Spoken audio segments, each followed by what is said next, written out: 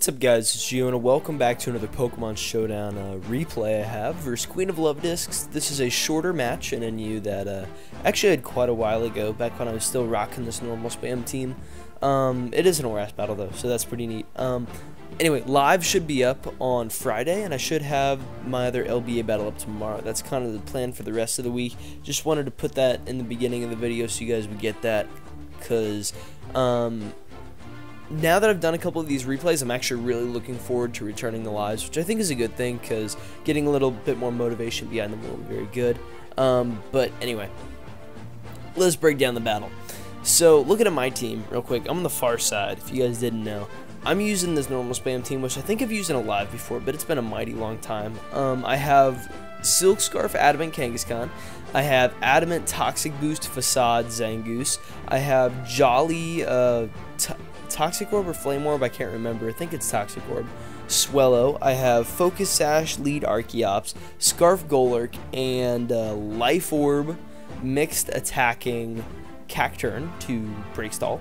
And looking at Queen's team, he has Silk Scarf Kangaskhan, Sub CM Uxie, SD Gator, Mega Camera Up, Scarf Rotom Fan, and Double Dance Rhydon. So anyway, let's go ahead and jump straight into it. He ends up leading with Rotom Fan as I end up leading with Archeops, and I know that if he's defensive, I have a chance to kill him with Head Smash, but if he's Scarf, I may not get my rocks up. So if I attack him, I won't get my rocks up if he's Scarf. So I just opt to go straight away for the Stealth Rocks as he Volt Switches out in Kanga and knocks me out with Fake Out, which you know is fine, takes the early 6-5 lead. And I'm just going to go out into my own Kangaskhan, hit him with a Fake Out, doing a nice 27%, getting off some crucial damage early games. He goes out into Rhydon to take this Double Edge, which is a very good play on his part, and this is a part in the battle where he gets a little unlucky, because what's going to happen is he's going to Rock Polish right here, and I'm going to go for the Sucker to get off some damage, and he's going to go ahead and miss the Stone Edge. Now, let me just go ahead and pause it real quick, because there's an alternative scenario to how this could have played out.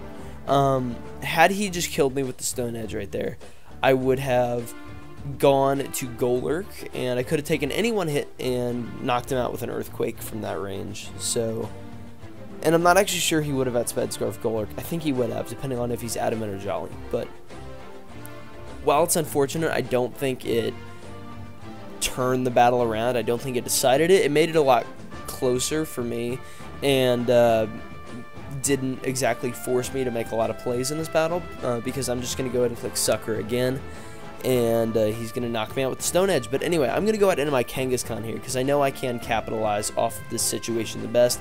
I can hit him with a Fake Out, and right here I know he's going to be anticipating the Sucker Punch, because I do think he knows my spread. So he's going to go for the SD, as I just did him, hitting him with an EQ. I knew that if I took more damage, it was okay, but it wasn't necessarily preferable for me. So he goes into his Uxie, which is super annoying, super fat, ends up going for the CM right here, as I hit him with a Double Edge, doing a ton of damage. And right here, it was a 50-50 whether he was going to set up a sub, as I go for the Sucker Punch, or whether he was going to go for the Psyshock. And at this point, depending on how much investment he's running, I'm not sure if Psyshock can kill me. It depends on whether he's fast offensive CM or if he's sub CM. So I opt to go straight for the Sucker Punch and end up getting that Sucker Punch 50-50 right, knocking out Uxie, so that's very good for me. So he ends up going out in his Kangaskhan, and I do know Kanga has Scrappy, by the way. I'm just going to go out into my Golurk to take this, because I don't want Kanga taking any extra damage. He's going to hit me with the Sucker, but I know I live it 100% of the time, and I can just go straight away for the EQ and finish off Kangaskhan, which works out well for me. He gets to go out into his Rotom Fan, and I'm just going to sack my Golurk, because it doesn't do much more for me throughout the rest of the battle. And right here I make probably the biggest misplay of the match that I could have made, because he's going to go for the Air Slash, which is fine. I'm just going to go for the Facade. And the reason this is a misplay is because I should have clicked Quick Attack. I have it, but I didn't click it, which was unfortunate. So he just knocks me out. But, you know, it's fine, because I don't... The only thing that saves me is Gator not taking Aqua Jet, or is Kanga not taking potential Aqua Jet damage. But it probably would have played out the same, because I don't think I would have knocked him out from that range with a quick attack anyway. But catching up to the battle, I hit him with a double edge, and he goes for the waterfall. He's actually in torrent range, but now I have adamant Zangoose. End up knocking him out with a quick attack, getting my toxic orb, and let me explain this play right here for just a second. So